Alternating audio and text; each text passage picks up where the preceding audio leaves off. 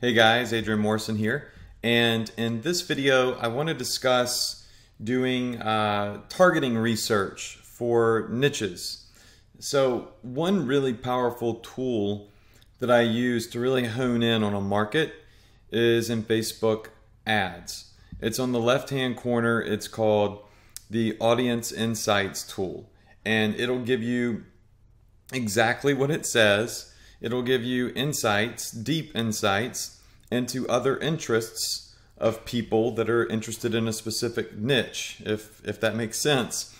So in this video, we're going to use that tool and we're going to discover how we can really dig deep into a niche, find very profitable keywords that are going to give us a very targeted audience for the shirt that we launch or the product or service, or whatever it may be for that matter. So go ahead and I'm going to open up this tool here for Audience Insights. And just in debating on what interest we should use for this tool, if you recall, I did a video on finding niches and doing research for niches. So one of those ways was just using Facebook ads or Facebook's graph search. So you just go up to the top of Facebook, you type in interest, and you start scrolling through all of the different interests that are there. For this example, we'll use horse racing. So notice it says that horse racing has 500,000 people that like it on Facebook. So what we're going to do is we're going to imagine that we're creating a shirt design that has to do with racing horses. So we could go to Pinterest and we could look for different horse racing quotes and funny stuff or cool designs that we could use as inspiration to put on a shirt. So you already know that, right? So let's dig into the audience. 500,000 people say they like it on Facebook. So let's go back over to our Audience Insights tool, and before we dig into the keyword, I want to point out it's a good idea to go ahead and set your age group over here to 25 plus. You just don't see a lot of sales, or at least I haven't seen a lot of sales from the demographic below 25 years old. Probably a money issue. College kids typically are eating ramen noodles and scraping up pennies and saving up their money for the party on the weekend so they can afford the beer or the keg. So the older demographic usually works a lot better. So what we're going to do is we're going to come here and we're going to type in horse racing. Comes up, enter it in, and you'll see all these demographics start coming up here. Now I actually got more insight into this strategy from a friend of mine. His name's Matt Schmidt, and he gave me some brilliant ideas here on how to use this tool, and it's an extremely profitable way to target your ads. So first off, when we type in horse racing, we'll see that 78% is women, 22% is men. Horse racing is a kind of a gender neutral niche, so we're going to advertise to men and women anyways. It tells us age groups that are involved though. So if you look over here, you'll see that the big age group, there's a big barrier between the age groups starting from 45 and above and 44 and below. So you'll notice 25%, 27% of women like horse racing, and then you got 16 and 17% below 45 years old. This is some pretty good insight for us. It's kind of letting us know that our odds are likely going to be better if we're targeting 45 plus year olds for women. Now you'll see for men that it's kind of even across the board, but it's more of a dominant women's interest according to the Insights tool. So we're going to pay attention to the insights specifically for the women on this one. So 45 plus. All right, now if you come up here to the top, you'll see that there is a little tab that says page likes. And this is where we're really going to spend a lot of our time. The Audience Insights tool is going to tell you what other products and what other pages that people that like horse racing are likely to enjoy. Before we go any further, I want to point something out though. Up here, it's telling us that the audience that we're researching is 3.5 million to 4 million people for horse racing. Coming back over here to our interest graph search on Facebook, you'll see that on Facebook graph search, it says only 500,000 people like horse racing. So why is it that in the Audience Insights tool, we're looking at 4 million people that we're doing research off of? What's the discrepancy there? Basically, what myself and many others believe that it is that use this tool is kind of what's called a association or like by association rule. That means that people who may not like horse racing are kind of tossed into this audience by their association with somebody else that does like horse racing. Now, what does that mean exactly? Well, that means that maybe somebody is a horse racer and they posted a picture of them in a horse racing competition, and that went out to all of their friends on Facebook, right? Well, out of those friends that saw that photo, surely some of them liked that photo, they commented on it, and they shared that photo, a photo about horse racing. So what happens is Facebook kind of tosses them into that audience of people that may possibly be interested into horse racing. So when you're targeting a broad keyword like horse racing, you're likely going to be targeting people that like horse racing, but a lot of people that don't like horse racing. That's going to kill your ROI. It's going to hurt it, and it's going to kill the scalability of the ad because you don't have a lot of ROI. So the idea is, how do you come in here and how do you really hone in and bullseye target the people that really do specifically just like horse racing? Okay, so if you scroll down on the page likes tab, you'll see that it gives us a list of other popular pages on Facebook that are related to the keyword horse racing.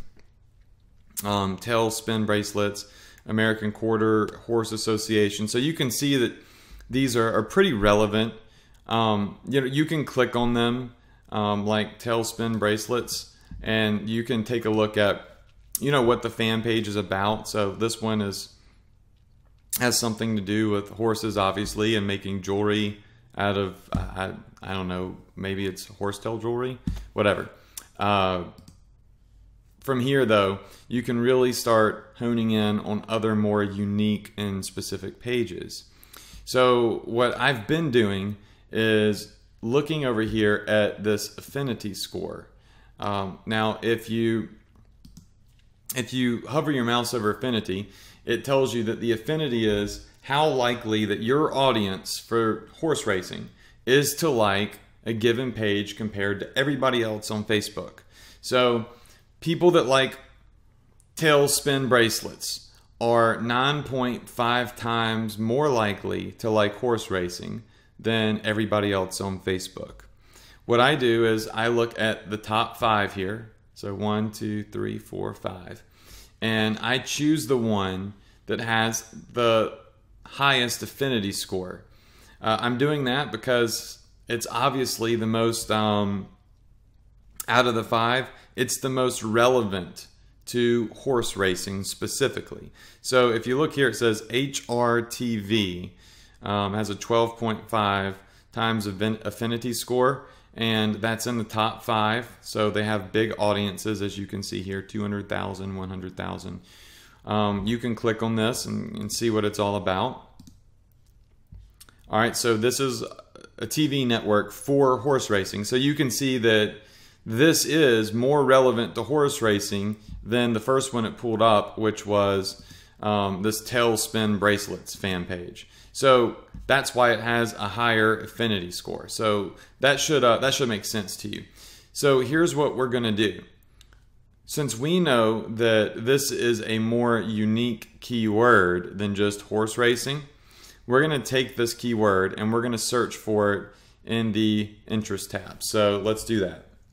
HRTV. Okay, here it is. Now once we do that, you're going to see some things change down here. But once you get that entry in, go ahead and delete the broad entry. The broad entry would be horse racing. Now you notice we get some crazy high affinity scores, right? So we've got Adena Springs at 65 times and Horse Racing Nation at 40 times and EQ Stable at 39 times. So we've got some massive affinity scores here, and it's a huge list of them too. I mean, the list goes on and on and on. So they'll give us a pretty good bit. Now, this is gold to you. This data is where the money is if you want to advertise a design that has to do with horse racing. This is where you're really going to reach that 500,000 people that truly like horse racing. And you're really not going to end up advertising to people that are kind of like guilty by association or like by association, right? So what we're going to do is we're going to start making a list of all of these interests, and we're going to use those when we're targeting our ad. So what I would suggest doing is just pulling up an Excel spreadsheet or a Google Doc, whatever, and saving all of these keywords or all of these key interests, so you can always have them in a file to use them later. That just makes sense to me. But let's take a look at what some of these are. Like this one has a 65% affinity score. So that means that this audience is 65 times more likely to like horse racing than anybody else on Facebook. So I don't know what Adena Springs is, but let's take a look at it, which is cool because you can come in here and you can look at stuff. All right, so right off the bat, I know that this has to do with horse racing because it's got some people racing horses. It looks like it could be a maybe kind of like a horse racing track or a place where they train racing horses or something. But we know that if we are targeting people that like Adena Springs based off of our audience insights tool, that we're likely to reach an audience of people that are extremely likely to be involved in horse racing. Right? So this is how you separate a losing campaign with a winning campaign, by coming in here and finding these extremely bullseye targeted, high affinity keywords. Now, rule of thumb for me is I will not use an affinity keyword if it's not at least 20 plus. So you'll see some in here are like 19 plus. You've got some at 16. Some down here at, well, this one actually just pulled up a really good list. But sometimes you'll see some that are still 10, 15, 12, 30. My rule of thumb is if it's under a 20 affinity score, I don't use it. I throw it away. I like it to be above 20 times, which you can see here clearly. I have a really great list. So what you can do is you can go start building a really targeted audience in Facebook ads by using these keywords. So let's do that right now. Coming over into Facebook ads, that's where I'm at right now, where you can actually create an ad. You can choose your location and your age group and all that stuff. This is where we're going to start building our audience for our ad in Facebook. So I want to go ahead and I just want to change my group to 25 plus, because remember, that's kind of where the money is. And that's what Audience Insights told us anyway. Actually, Audience Insights told us that we should do 45 plus, especially in terms of women. All right, so we'll just put it on 45 plus for now. And we'll still target both men and women because it is a gender neutral niche. And down here where it says interests, this is where we're going to come in and start entering all of these keywords from the Audience Insights tool. So Adena Springs, I'm just going to copy it, come over to Facebook, paste it in, and you'll see right here. Now I'm targeting 22,000 people that are 45 plus years old that say that they like Adena Springs. Okay, let's go to the next one. Horse Racing Nation has a 40 times affinity score. Come over here, type it in, boom. Okay, so you can see we've got Horse Racing Nation. Now we're at a 48,000 large audience, and you know that these people are extremely targeted because the Audience Insights tool tells us that they have an extremely high affinity score and are very likely to like horse racing. All right, then you've got EQ Stable. Let's type that in.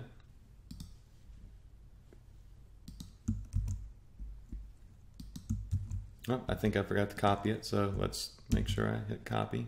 That would be a good idea. Okay. All right, so nothing's coming up for EQ Stable. Let me just make sure that, you know, we can see if we can get it to come up. All right, it's not really pulling anything up for EQ Stable. And that's gonna happen sometimes. So, you know, don't freak out if it doesn't come up. Sometimes, even though it's got a really high affinity score, notice that its audience is only 29,000. So sometimes if the audience is too small, Facebook won't find it as an interesting ad. So if that happens, just you know, move along to the next one. So Saddled and Ready. Copy it. Copy and paste is not working very well, which is no fun. All right, so Saddled and Ready. That took us up to 280,000. So let's go back and make sure that that makes sense. So Saddled and Ready is the affinity that we're looking for. It has an audience of 321,000 on Facebook and 51,000 like through their regular audience tab. And I have Saddled Ready in here. So it doesn't match it exactly. I don't like that. So let's not take the risk. Let's keep it super targeted. So let's X that out. And it's good that, you know, you're seeing these things happen, because when you're going through, it's not always going to be a cakewalk and everyone's going to come up. You kind of need to know what to do here if it doesn't, and not to freak out, whatever. So Mana Pro Horse. Let's see if we can get that one to pull anything up.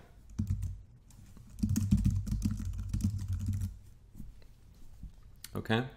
Mana Pro Horse. Let me make sure I spelled it right. Mana Pro Horse. Okay, that's not pulling anything up either. So let's move along. Tailspin Bracelets. Remember I said earlier I didn't really like that one? It's got an 18% affinity, so we're not going to use that. Then you got 3 Runs Plantation. Let's see if that'll pull anything up.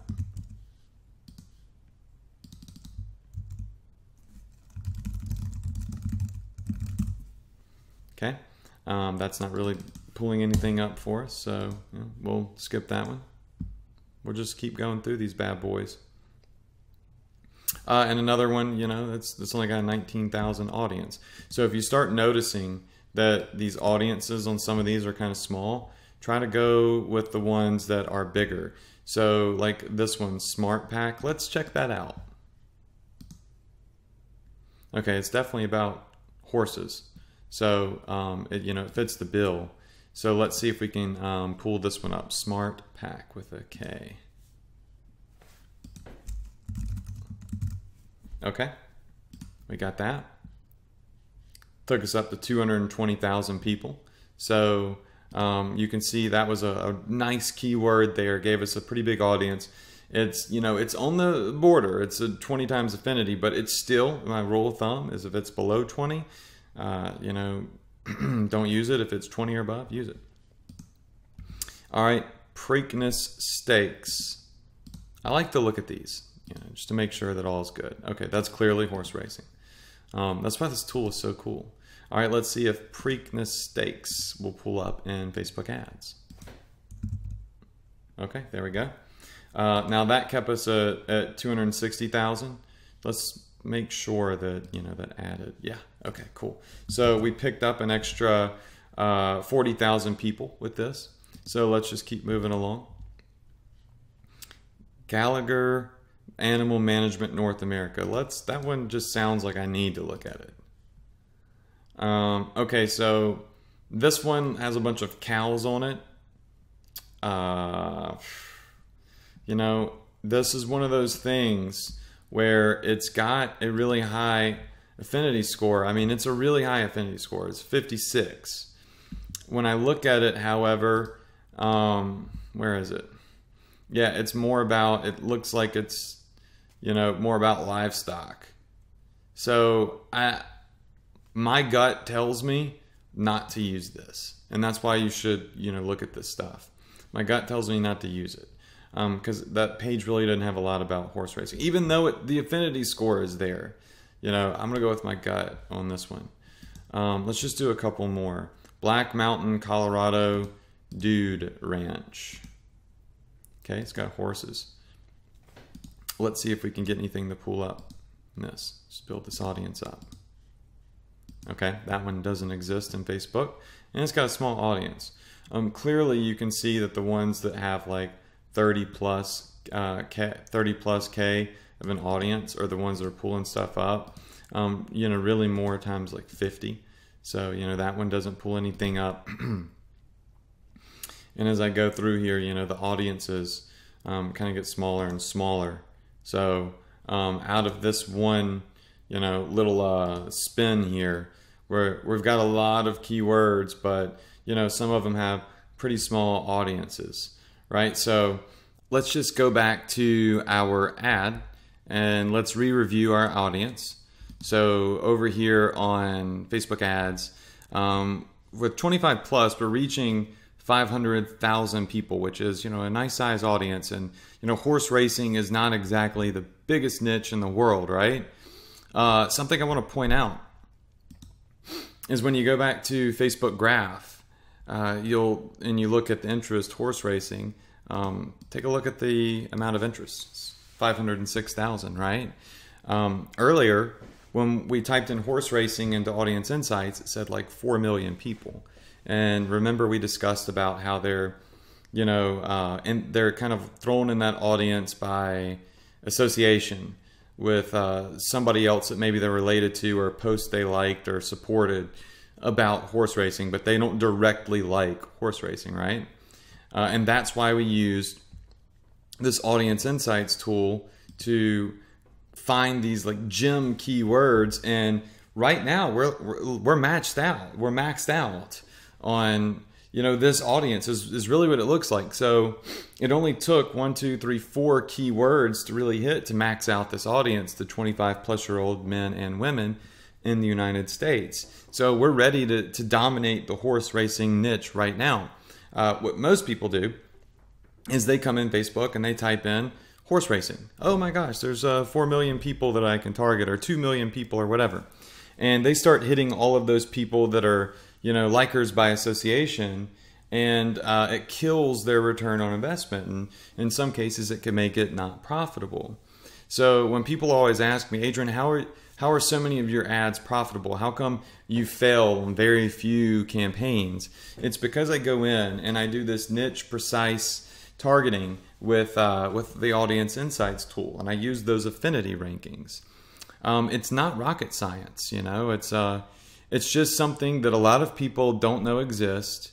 But once you do know that it's there and that you can freely use that tool and how to use it, you can build some pretty profitable campaigns. So we've maxed out the horse racing niche, and you know, that would pretty much conclude, you know, the targeting for this campaign. So that concludes this video. So just keep in mind that whenever you're doing research on your targeting, always go to this Audience Insights tool and, you know, go one layer deep, meaning, you know, just a review, go back and type in, you know, horse racing, which is what we found from the Facebook search graph. Look at the top 5, pick the one with the highest affinity. In our case, was HRTV. Come back up here, type it in, delete the original one, which was horse racing. And now we're left with that nice, fat list of high affinity ranking interest that's really going to, get us to the profitability that we're looking for. Okay, guys, that's it for this video. I'm pretty positive this has helped you out, unless you already knew this information. This is some really great stuff. So move on to the next video, and we'll learn some more there.